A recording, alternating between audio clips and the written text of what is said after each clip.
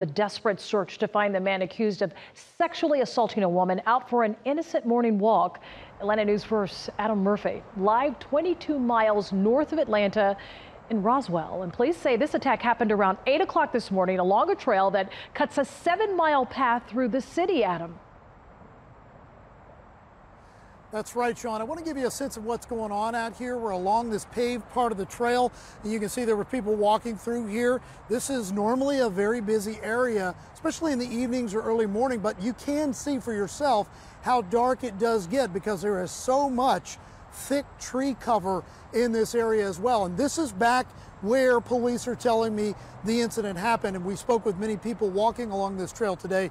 They were stunned to hear about this alleged sexual assault.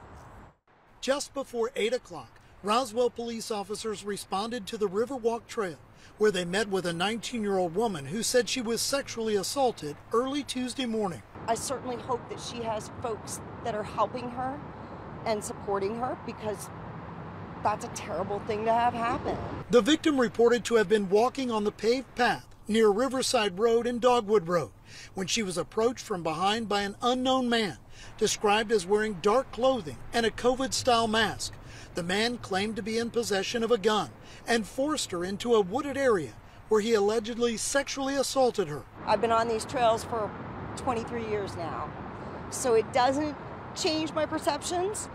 It does make me sad that people still, that women in particular, still have to watch out for this kind of thing. Detectives are currently speaking with a person of interest in the investigation, which is still in the preliminary stages. It's unclear if the victim was able to access one of the emergency call boxes located every quarter mile along the trail. It's one of the things I love about the Roswell parks and these particular trails is that you can go for miles and miles and you will see people at all hours and it's safe. So I kind of hate to see that and hate to hear that. Now back out here live along the Roswell Riverwalk Trail, I've just got my hands on some new information from Roswell police. They tell me that the woman, the victim in this case, was not able to get to one of those emergency call boxes. Instead, I'm told there was another person walking along the trail back here that saw the woman in the woods very distressed, and that individual called and notified police with that 911 call. If you have any information in this case, contact Roswell police. We're live in Roswell on the Riverwalk. Adam Murphy, Atlanta News First.